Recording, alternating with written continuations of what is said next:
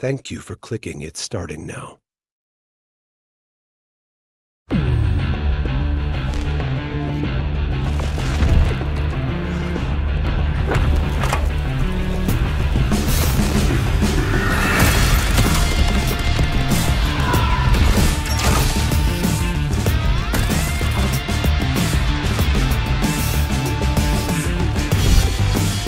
Hi, what you're seeing behind me is FBC Firebreak, our new cooperative 3-player first-person shooter in action.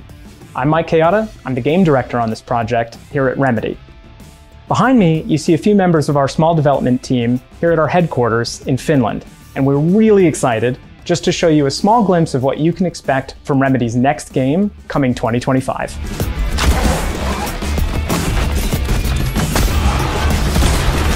For a long time, we've been looking for a way to take our strength at building these fascinating worlds and taking our really action-focused sort of combat gameplay and combine them into a multiplayer game. And not just multiplayer game, but something cooperative. Basically, we want to provide you and your friends the chance to step into one of Remedy's worlds together for a shared experience for the first time. To many of you, the setting of Firebreak might look familiar. It's set in the exact same location as Control, the oldest house. Each location has been completely reimagined from the ground up, shifted into something that works well for our chaotic 3-player gameplay. We knew from the very beginning that we wanted to make Firebreak a first-person experience. It just felt so unique and original to run around the oldest house in first-person view. Firebreak takes place some years after the events of that game, but was designed as an entirely standalone experience. So even if you haven't played Control, if you like cooperative shooters, you're going to love this game. So in this game, you play as a volunteer member of a new unit called Firebreak, and that name, Firebreak, actually comes from real-life firebreaks.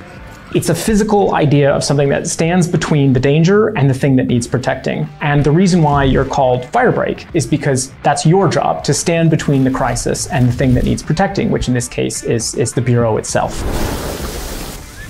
So before you and your friends drop into a mission, it's important to pick the right gear. And you do that through loadouts that we call crisis kits.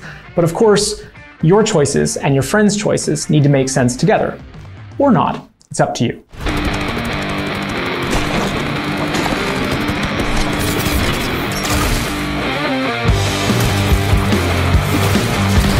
So obviously when we're making a co-op multiplayer experience, it's very important to think about the second-to-second gameplay. And once you really embrace that way of working, you start seeing a lot of genuine feelings kind of arise. And you find yourself thinking, how excited am I playing this? Am I having fun?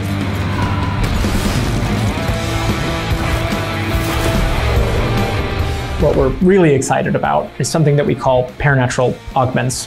What these are is like a special kind of attachment for your tools. They sort of look like mundane items, and this is like an experimental program from the FBC. So when you fire them out, the unexpected happens. And what I like to do personally is use laughter as a metric. So sometimes in the team, someone proposes an idea that is so outrageous that you can't help but laugh. And usually the next step is, let's try that in the game and see if that works. From there on, it's really easy to take what we have and iterate it further and make it more fun.